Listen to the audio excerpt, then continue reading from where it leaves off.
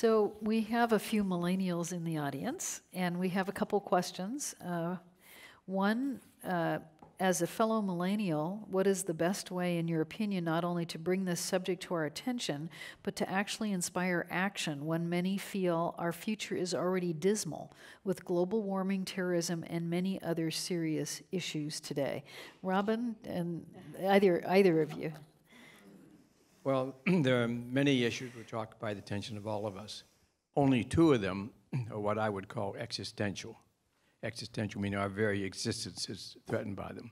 One of them is the nuclear bomb issue, which I've been talking about, and the other is global climate change. The difference between those two is not in the ultimate outcome, but in the fact that the nuclear issue is here and now. We could have a catastrophe like depicted in that cartoon we just showed you this year or next year, whereas the global warming is going to take several decades to really materialize. But both of them are existential, and I believe should have equal priority in our thinking about what we should be doing. One other difference is because the global climate change has so long to develop, we have more time to do something about it. Some scientists fear they've already passed the point of no return. I don't think that is true. But in any event, even if we can't completely stop it, we can at least diminish it, and we should be doing that. So those are the two big existential issues in life. We all have many other problems we have to worry about day in and day out, but those two ought to be at the very top of our list. Robin? I think I can only speak from a sense that we are a democracy. We have the opportunity to get involved in these issues. I think many people in the nuclear issues feel that it's not their domain, not their right. Somebody else is taking care of that. Some expert out there is making us safe and protecting the stockpile of nuclear weapons, and we shouldn't have to worry about it.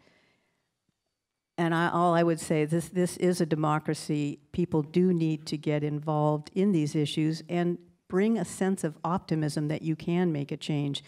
It's very incremental, and a lot of people in the nuclear field work their way up for many years before they are making a difference. But there are public debates beginning right now about the modernization of the nuclear force. Learn about it. Understand it, and talk to the people who represent you in Congress about what your feelings are about it. That's one small way to engage in this issue as a millennial, as any age, and where you can make a difference. Gloria, let me bring just one issue up to follow on with what Robin was saying. One issue which we're faced with today, and it's a big issue related to this problem, and yet most of our citizens understand nothing about it.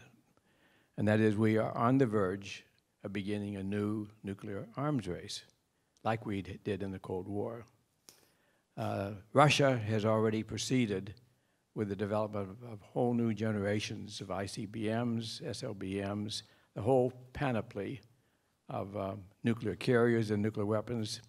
And I myself expect that part of their plan is to actually break the Comprehensive Test Ban Treaty and start testing new nuclear weapons. It will be easy for them to rationalize this because the United States, to its great shame, has never ratified the Comprehensive Test Ban Treaty. So if that's underway, I have no doubt that there'll be huge pressure in the United States to follow suit. We have on the books, actually, the plan for so-called recapitalizing our nuclear forces, which over a 30-year period is estimated to cost about $1 trillion. Now, that's a number that's so big you cannot relate to it. But believe me, it's a lot of money. Even on a year-to-year basis, it's a lot of money. You can think of many, many alternatives, ways you would like to spend that money. Even if you're only defense-oriented, you can think of conventional weapons you'd rather spend it on than nuclear weapons. But we're on the verge of that, and there's no public discussion of it at all. So that's something that we ought to do something about right away.